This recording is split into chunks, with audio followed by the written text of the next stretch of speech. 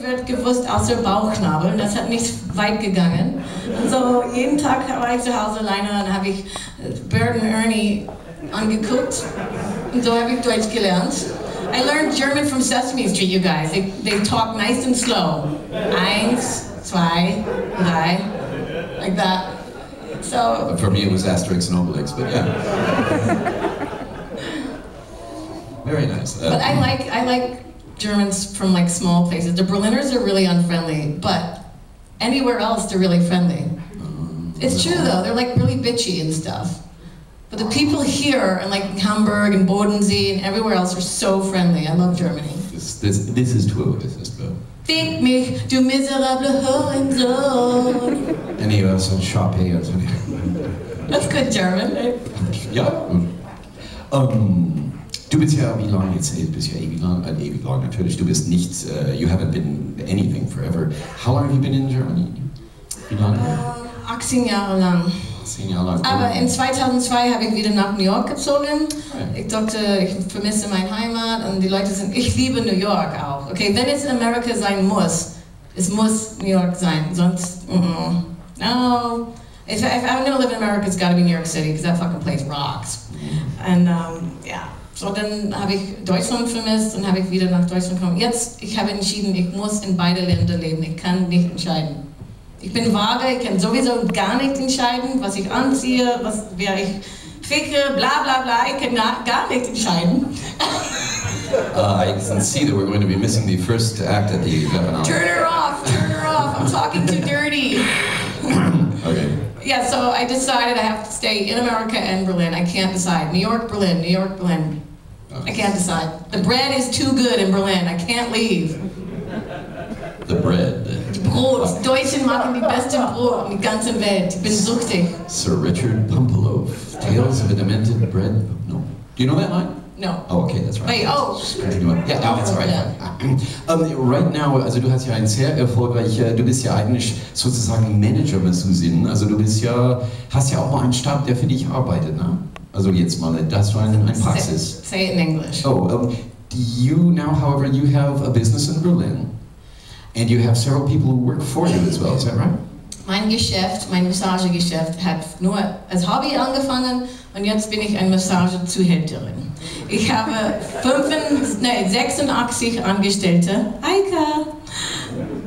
Ich habe 86 Angestellte weltweit und es werden immer mehr. Es wird immer mehr. Sie wollen alle für mich arbeiten und es ist sehr schwer für mich zu arbeiten, weil ich bin wirklich, streng. Sie müssen mich massieren, zu beweisen, wie gut sie sind. Sie müssen ein Diplom haben, sie müssen einen Vertrag unterschreiben. Aber dafür, wenn die Rolling Stones zum Beispiel war vorgestern in Helsinki, Finnland, und meine Angestellte hat den alle massiert. Und in Boston, in Toronto, in Hamburg. Eigentlich brauche ich noch einen in Hamburg, so if there's anybody out there. Yeah, so jetzt... Guys, this is your big chance. Come on, I was just going like... No, ich meine, es klappt wirklich gut, weil ich kann nicht überall sein in der gleichen Zeit. Und mittlerweile habe ich auch Massage studiert. In 97 in Berlin habe ich mein Diplom endlich bekommen. Ich habe alle diese Rockstars jahrelang massiert ohne Diplom. Meiner Meinung nach ist, wenn du, okay, ich glaube Mariah Carey hat nie zu Singenunterricht gegangen. Ich glaube nicht, dass Bruce Willis hat zu Schauspielerei Unterricht gegangen. Entweder du kannst was machen oder du kannst nicht machen. Und ich habe Massage bekommen von vielen Leuten mit 10 Diplom und sie waren immer noch Schrott. Entweder du kannst oder du kannst nicht. Aber jetzt bin ich, Thank you. But I gotta tell these guys, they're just, what are we talking about? I feel bad that they're there. We have to do sort of the schizophrenic Wildman Fisher thing, English, German. It started out as a hobby, this massage thing, and now I have 86 employees. I'm a pimp, massage pimp. Und ich schreibe eine Sexkolumne seit 5 Jahren. Oh. Ich kriege über 300 E-Mails pro Tag, ich schlafe nie. Und die Leute schreiben mich und sagen, oh, mein Mann will meinen Arsch ficken, wie kann ich das vermeiden, es tut weh, bla bla bla. Und ich antworte auf Englisch, weil auf Deutsch kann ich nicht so lustig antworten. Ich sage, du musst ihn in den Arsch ficken mit einem Gürke. Und dann weißt ihr, wie weh das tut. Jetzt wisst ihr, warum ich mein Es ist nicht schwer. Es tut weh, okay? Ausgang, nur Ausgang. One-way street. Ja, so diese Sexkolumnen sind viele verschiedene Magazines und das ist auch ein Job. On this sort of vegetarian note, we're talking about the sex column, I write too. She's actually talking about a cucumber, but you guys talk about this in private because I'll get arrested for being the host, all right?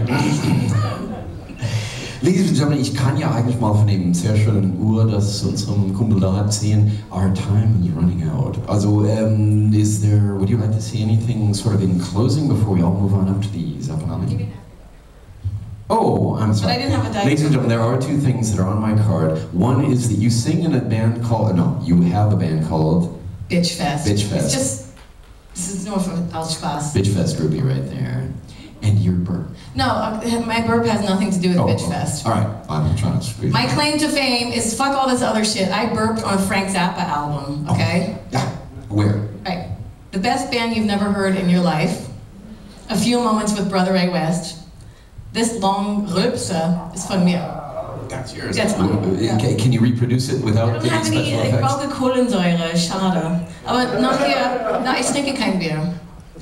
Ich habe noch nie in meinem Leben ein Bier getrunken. Never. Yeah, looks like, that's how my piss looks. Oh, sie hat's doch rausgekriegt. Cheers. Aber nachher, ich hole ein Kohlelei und ich würde für euch rülpsen, weil ich habe das zufällig gemacht während Soundcheck in Portland, Maine in 88. Und es waren nur 5 von euch in die erste Reihe, von uns, die erste Reihe. Und Frank hat seinen Soundcheck gemacht über 2 Stunden lang. Und ich habe zufällig gerülpst und Frank sagt, stop. Wer hat das gemacht? I'm like, sorry. Come here. Und, ich dachte, ich werde rausgeworfen und ich habe die Bühne hochgeklettert und gesagt, kannst du das nochmal machen hier an die Klavier, das Sampler? I'm like, ja, aber ich brauche noch ein Cola Light. Und er sagt, ja, holt sie ein Cola. Es muss Cola Light sein. So, die ganze Band hat gewartet 20 Minuten lang und endlich dann 3 verschiedene Rülpse gekommen und sie haben das auf die Reste der Tournee benutzt, zu verarschen diese Fernseher, TV Evangelist, Tammy Faye Baker and, what is it? Louisiana hooker with herpes, right? Yeah, so these are rülpses in mine. I'm talking about the burp that I did on that Brother Ray West song. Yeah, that's my claim to fame. Nur das Beste bei der Zappanale, meine Damen und Herren. Und Gail so dankbar sein, dass ich habe noch nie Royalties gefragt davon. Warum mag sie so viele Scheiße, wenn wir, Ja, that's not fair. Where's my money, bitch? Und ich möchte bei dem Prozess dabei sein, wo es dann vorgeführt wird. Und worum geht's tatsächlich? No, I will do it later. Ladies and gentlemen, it has been a real pleasure to spend a short half hour, I'm sorry, we do have to make room for Alfred, with the world famous Dr.Dot. Would you like to stand up and take a bow, please? Ladies and gentlemen, ein großes Applaus für Dr.Dot.